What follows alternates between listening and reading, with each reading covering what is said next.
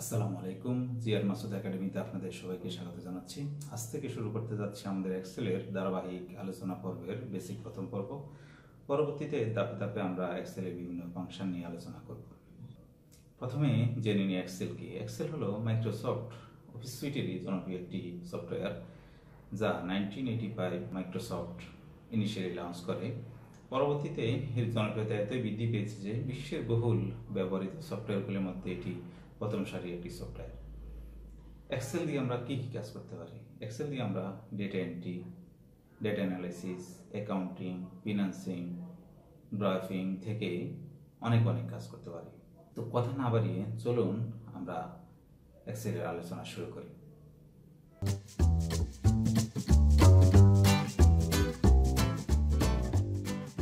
সবাইকে Microsoft Excel ইন্টারফেসে স্বাগত জানাচ্ছি।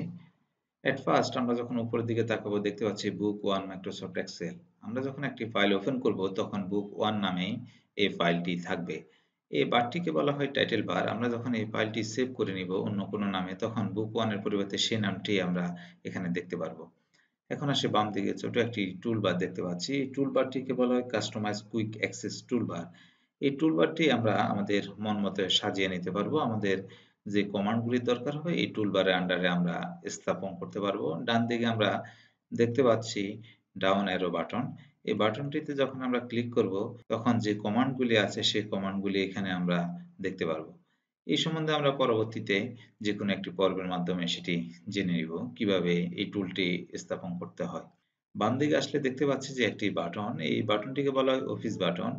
যারা অফিস 2007 ভার্সনটি ইউজ করবেন তারা অফিস বাটনটি দেখতে পারবেন। এর পরবর্তী কোনো ভার্সন ইউজ করলে তখন এটি অফিস বাটন না থেকে এটি হয়ে যাবে তখন ফাইল বাটন নামে।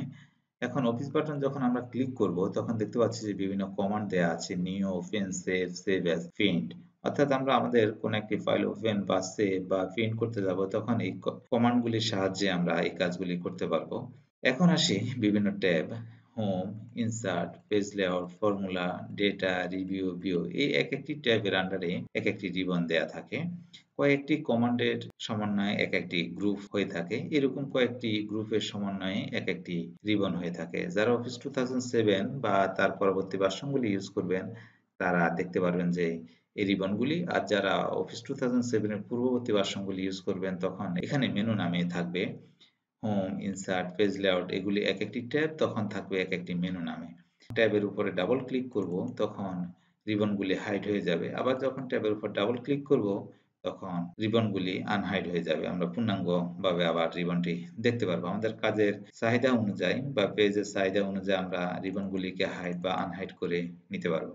এখন আসি নিচের দিকে, এ, বি, সি, ডি, এগুলি হলো এক একটি কলাম হেডার। আমরা যখন একটি কলামকে পূর্ণাঙ্গ রূপে সিলেক্ট করতে যাব তখন এই কলামের হেডারে ক্লিক করে আমরা কলামটিকে সিলেক্ট করতে পারবো। তেমনি ভাবে বাম দিকে দেখতে পাচ্ছি যে 1, 2, 3 এগুলি হলো এক একটি রো এর হেডার।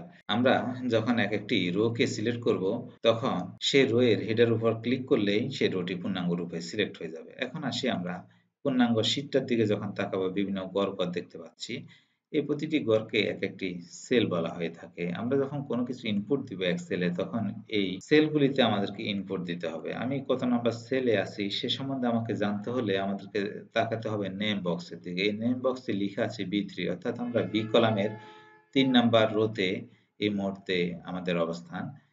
যদি অন্য কোনো একটি রো সিলেক্ট করি তখন আমাদের রো এর অবস্থান নেম বক্সে জানিয়ে দিবে যে আমরা কত নাম্বার রোতে আছি, অথবা আমরা কাজ করতে করতে আমরা নিজেরাই বুঝে যাব যে কত নাম্বার সেলে আমাদের অবস্থান। এখন ডান দিকে আসলে দেখতে পাচ্ছি যে একটি ফর্মুলা বার। এক্সেল যেহেতু বিভিন্ন ফর্মুলা নিয়ে আমরা কাজ করে থাকি, তাই যে কোনো একটি ফর্মুলা যখন আমরা লিখব তখন এই ফর্মুলার ঘরে আমরা দেখতে পারবো। ডান দিকে আসি দেখতে পাচ্ছি যে এক্সপান্ড ফর্মুলা বার, অর্থাৎ এই ফর্মুলা বারটি আমরা যখন অনেক বড় একটি ফর্মুলা লিখতে যাব, যখন দেখব আর দেখা যাচ্ছে না তখন এই ফর্মুলা বারটিকে একটু এক্সপান্ড করে নিলেই, বাটনটিতে ক্লিক করলে এক্সপান্ড হয়ে যাবে, বা এক্সপান্ড করে নিলে আমরা পূর্ণাঙ্গ ফর্মুলাটি দেখতে পারবো। এক্সেল যেহেতু একটি স্প্রেডশিট প্রোগ্রাম, তাই কয়েকটি শীটের সমন্বয়ে এক একটি ওয়ার্কবুক তৈরি হয়ে থাকে। নিচের দিকে আমরা দেখতে পাচ্ছি যে শীট 1, শীট 2, শীট 3। যখন আমরা একটি এক্সেল ওয়ার্কবুক খুলব তখন 3টি শীট দেয়া থাকবে। আমাদের কাজের ধরন অনুযায়ী আমরা শীট বাড়িয়ে অথবা কমিয়ে আমরা কাজ করে নিতে পারবো। এখন আসি ডান দিকে, দেখতে পাচ্ছি যে একটি স্ক্রল বার।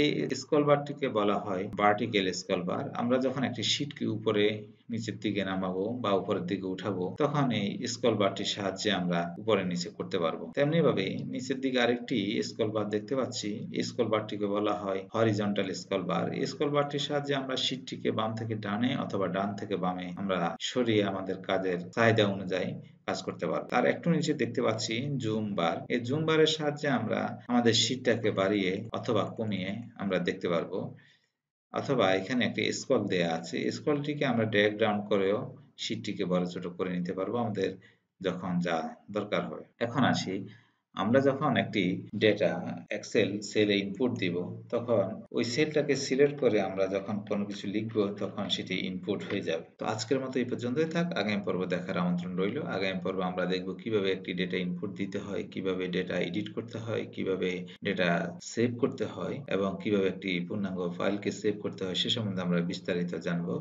আজকের মতো এখানে বিদায়। যাদের কাছে টিউটোরিয়ালটি ভালো লেগেছে তারা শেয়ার করে অন্যদেরকে দেখার সুযোগ করে দিবেন এবং চ্যানেলটি সাবস্ক্রাইব করে আমাদের সঙ্গেই থাকবেন, এবং ইতিমধ্যে যারা সাবস্ক্রাইব করেছেন তাদেরকে অনেক অনেক ধন্যবাদ। তো আজকের মতো এখানেই বিদায়। আল্লাহ হাফেজ।